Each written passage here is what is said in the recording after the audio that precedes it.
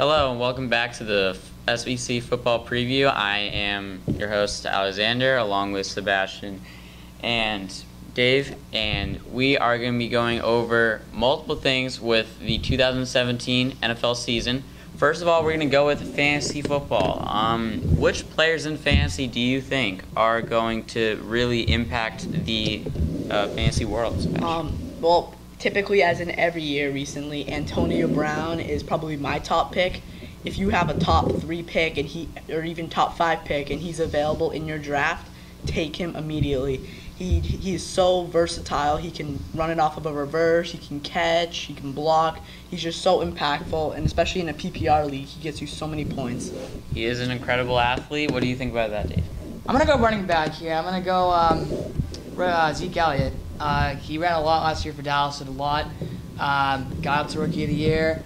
Almost got MVP. I think he deserved my vote. But I look at Zeke Elliott. He's a good runner. He runs the ball very well. He's agile.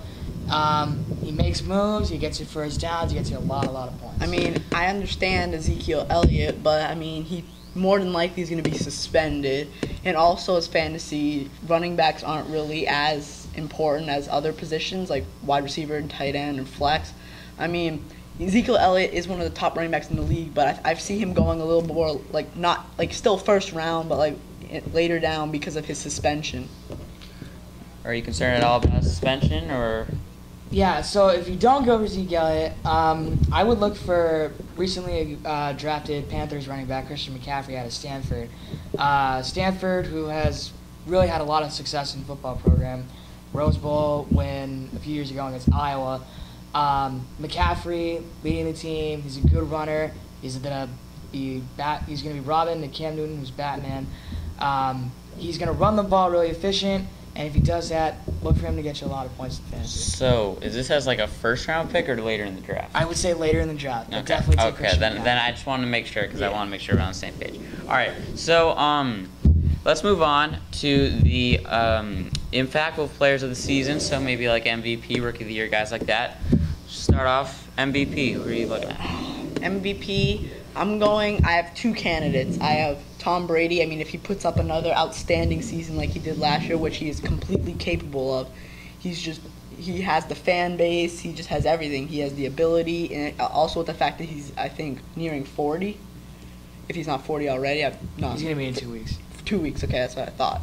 But, I mean, the fact that he's able to put on this production at his age is just outstanding. And also, Derek Carr, he's been rising up since he came into the NFL. I feel like this could be his breakout year. I thought it might be it last year. He got injured. I feel like this is his time.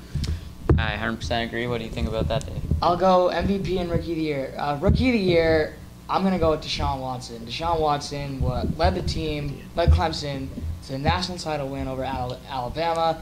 He got drafted by the Texans, who have a strong air game and a strong defense. He's going to go use the air. He's going to use it. He's got strong targets in DeAndre Hopkins and Jalen Strong at ASU. So look for him to stand out and definitely be Rookie of the Year. He's not the guy that's going to beat.